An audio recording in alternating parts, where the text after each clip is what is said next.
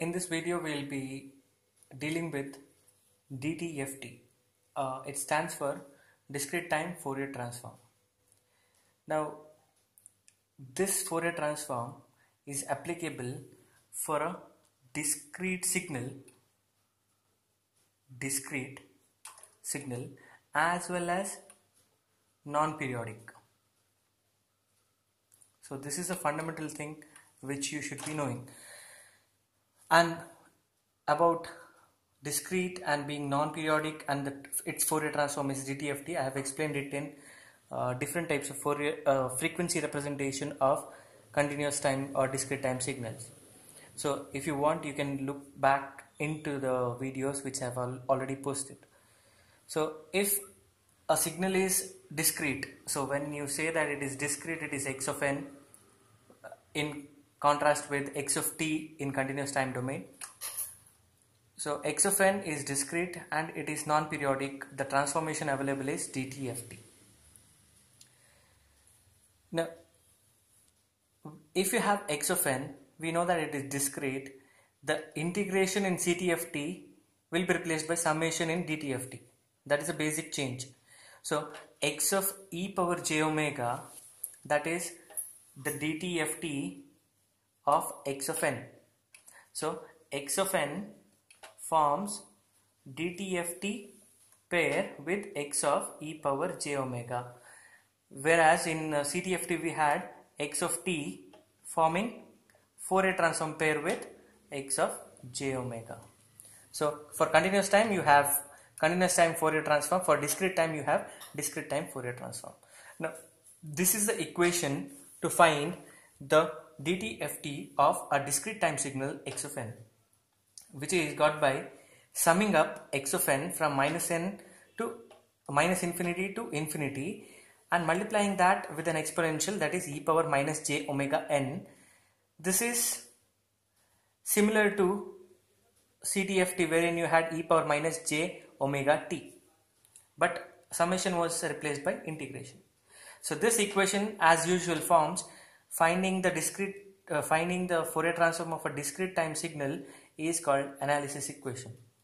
Now once we have got x of e power j omega, how do we get x of n back? So x of e power j omega we have got. So how do you get x of n back? That is inverse DTFT formula. Inverse DTFT formula, which is also called as synthesis equation. So it is x of n is equal to 1 by 2 pi integral minus pi to pi x of e power j omega e power j omega n d omega. So from this we'll come to know that my x of e power j omega is periodic from minus pi to pi, right? That means x of e power j omega is periodic with period 2 pi. This is the range minus pi to pi, that is 2 pi. So x of e power j omega is periodic with period 2 pi and it is called spectrum of x of n. It is called spectrum of x of n. So it will exist between minus pi to plus pi and it is periodic with period 2 pi. So these two are the fundamental equations to find DTFT and inverse DTFT of a discrete time signal. So if you are given with a discrete time signal, use the summation equation to find DTFT. If you are given with x of e power j omega, integrate over an entire period because it is periodic with 2 pi. Now why do I say that x of e power j omega is periodic with period 2 pi? What is x of e power j omega equation? Summation n is equal to minus infinity to infinity x of n e power minus j omega n. Now I said it is periodic with period 2 pi. 2 pi is a period of x of e power j omega. So how do I prove that? Is j into omega plus 2 pi k. That means I am shifting my x of e power j omega by a factor 2 pi k, which is a multiplier of 2 pi. So in the right hand side I will be getting n is equal to minus infinity to infinity x of n e power minus j omega is omega plus 2 pi k into n. So that will be equal to summation n is equal to minus infinity to infinity x of n. It will be e power minus j omega n into e power minus j 2 pi kn.